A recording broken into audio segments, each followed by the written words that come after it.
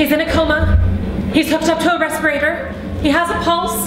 He has brain damage due to lack of... extensive brain damage due to lack of... His pupils are unreactive, they said. He doesn't withdraw from pain, they said. The next 24 hours are critical. Or was it crucial? Was it critical? Or was it crucial?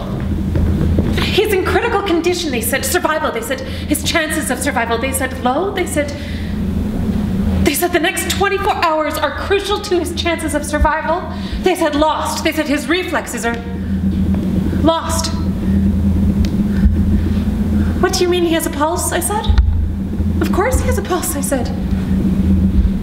They're doing everything they can, helping him to breathe, providing him with oxygen, fluids, electrolytes, nutrients, they said. Most children, they said, most children who do survive this extent of a near drowning, this extent of a... Most children, they said, are unable to walk and unable to talk, and most children... Our son isn't like most children. That's what I told them. That's exactly what I told them. I told them our son isn't like most children. He's not. Is he? I don't think so. I don't think so either. Unlikely. They said recovery is unlikely. They said poor. They said prognosis is poor. Did you tell them to go to hell? I would have told them to go to hell. I told them take my reflexes.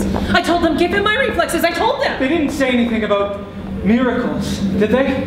Miracles? No, not that I recall. Hope? What about hope? Did they happen to mention hope? They asked us to consider organ donation.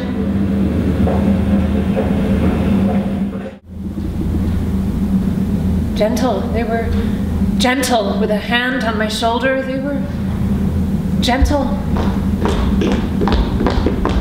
What's the definition of prognosis exactly? I know, but I don't know. I don't know, but I know.